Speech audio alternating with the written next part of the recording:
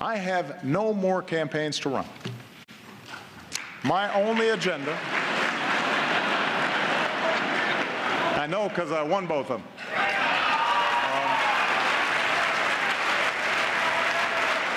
President Obama Tuesday night showing he still has some spark during the State of the Union address in a statement that became the overall top tweet of the night. Welcome to your Wednesday lunch break, everyone. I'm Tanya Rivero. Here to tell us about the other top social media moments of the State of the Union is Spreadfast Chief Marketing Officer Jim Redden. Jim, thanks so much for being with us. Thanks for having me. So that comment by President Obama pretty much hit it out of the ballpark, that tweet. What were some of the other top tweets of the night? Yeah, he sure did. One of the other top tweets came from President Obama as well, and it was about marriage equality. And so that got 22,000 retweets. Over on the GOP side as well, Rand Paul's commentary about waving a magic wand at education was also a winner with 6,000 retweets. Now, what were some of the top hashtags related to policy during the State of the Union? That's always so interesting to see what people are really concerned about.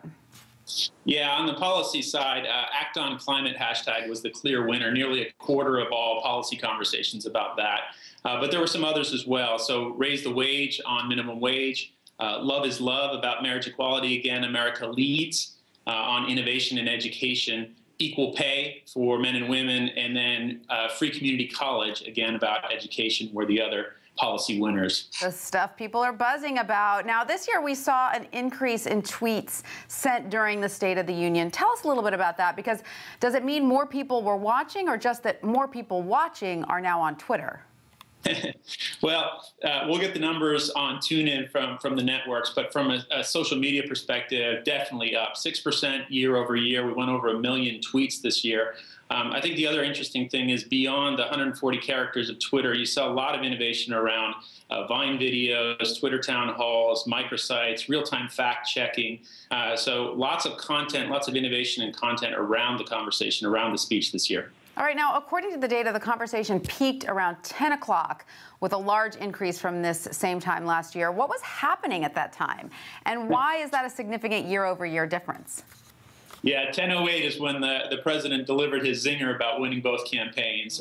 Twitter sure loves a fight. So that was the peak, up 23% year over year. I think another interesting point is that peak comes towards the end of his speech, almost at the towards the very end.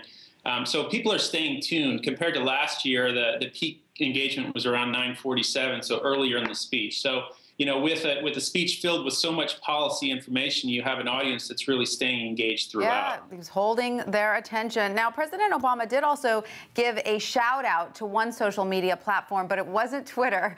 Who was it, and what was he referring to? Yeah, Instagram got the shout out. He looked up to Scott Kelly at NASA and asked him to be sure to Instagram his time in space. Is going to be up there for about a year. I think just a good example of how pervasive social media is in our culture these days. Absolutely. Now, looking at the big picture, who was the big winner on social media last night? Was it the White House? How did the GOP opposition fare there? Gosh, you saw two very different strategies at play there. From an overall tweets and retweets perspective, I think you'd have to say that the White House really knocked it out of the park.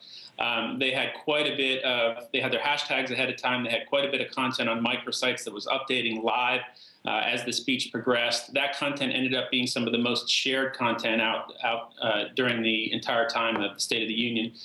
So they really shaped the conversation. GOP was much more responsive. Their base was engaged, but following the conversation and talking into some of the hashtags from the White House. So two very different strategies at play there, but I think you have to look at the volume and the execution of the White House and give them a tip of the hat. The White House social media team on the ball there. All right, thank you, Jim, for that. Thank you for having me. Look forward to talking again soon.